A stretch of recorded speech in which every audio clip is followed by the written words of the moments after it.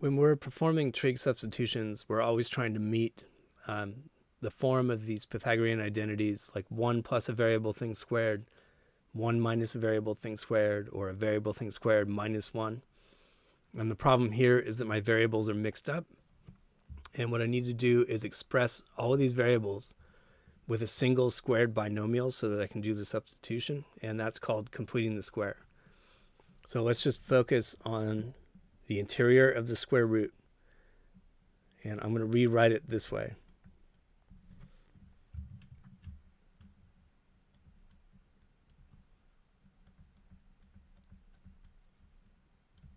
And again, my goal is to write all those variable pieces, get them all out of a squared binomial. And then there's going to be a side effect to that, and we'll compensate for it. So how could I get all of these variable pieces? By squaring a binomial. That binomial would be x plus 2. So this is not quite equal yet. I'm still working on it. If I were to expand that, I would get 5 minus x squared plus 4x plus 4. And compared to what I started with, if I think about distributing that minus sign, I have 4 less than I used to. There's a minus 4 stuck on the original term. So I have to compensate for that by adding 4 back into the expression. So I have to go like this. All right, now it is equal, and I get 9 minus the quantity x plus 2 squared. It might be a good idea to check our work on this. So I have 9 minus x squared plus 4x plus 4. When I distribute the negative 1, I get 9 minus x squared minus 4x minus 4. And that turns into a 5 minus x squared minus 4x, which is what I started with. So this is a useful way of rewriting the interior of the square root. So it looks like a constant minus a variable thing squared. So here we go. I have the square root of 9 minus x plus 2 squared. And when I do my trig substitution, what I'm trying to match here looks like it comes from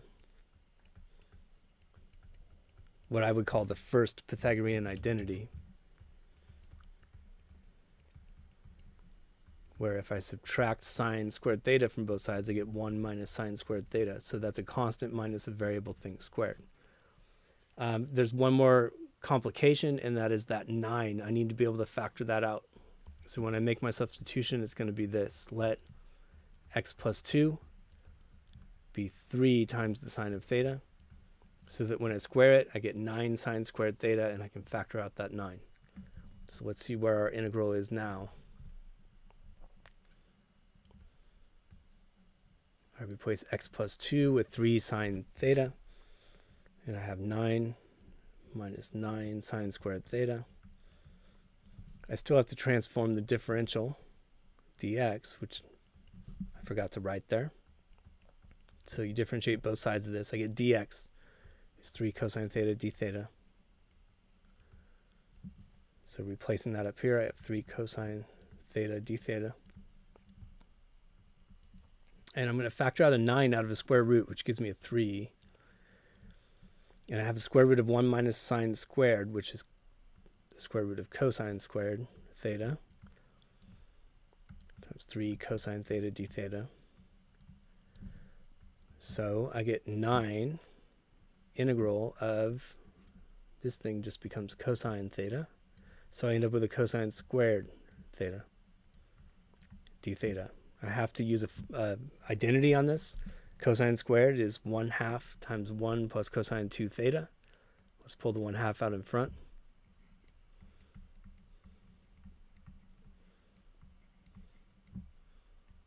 And I end up with a 9/2 times theta plus 1/2 sine 2 theta plus c. Now I've got to transform back to the variable x. So I need to, back here where I made my substitution, I need to solve for theta. So x plus 2 over 3 is equal to sine theta. which means theta is the inverse sine x plus 2 over 3. So that's not so bad on this first term, but on the second term, it's going to be problematic. So I have the sine of twice the angle whose sine is x plus 2 over 3. And the only way to deal with that is to use another identity, that 2 theta is a problem.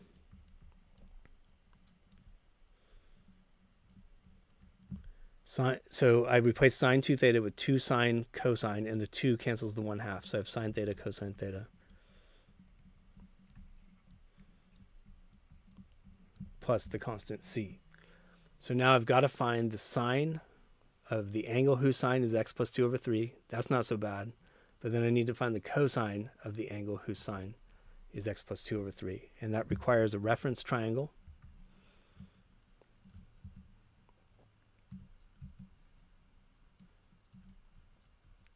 Let's get a picture of theta in here. Theta is the angle whose sine is x plus 2 over 3. So the easiest way to do that is to call the opposite side x plus 2 and the hypotenuse 3. I've got to find the missing sides so that I can evaluate the cosine function.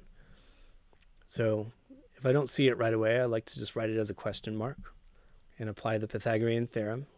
And question mark squared plus x plus 2 quantity squared is 3 squared. So question mark must be the square root of 9 minus x plus 2 squared, which is actually exactly what was inside of our original square root. All right, so that adjacent side is just 9 minus x plus 2 quantity squared, or if you like, you could write it the way the original square root was written. So my final answer is going to be 9/2. Theta is the inverse sine x plus 2 over 3 plus sine theta. So sine of the angle whose sine is x plus 2 over 3. That's just x plus 2 over 3 times the cosine, which is adjacent over hypotenuse. So I'm going to end up with a 1/3, or I could just write this over 3 since I'm running out of space.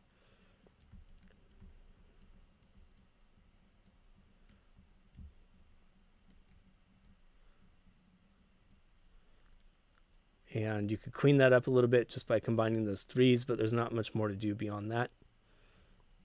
And I can put in a plus c to finish it off.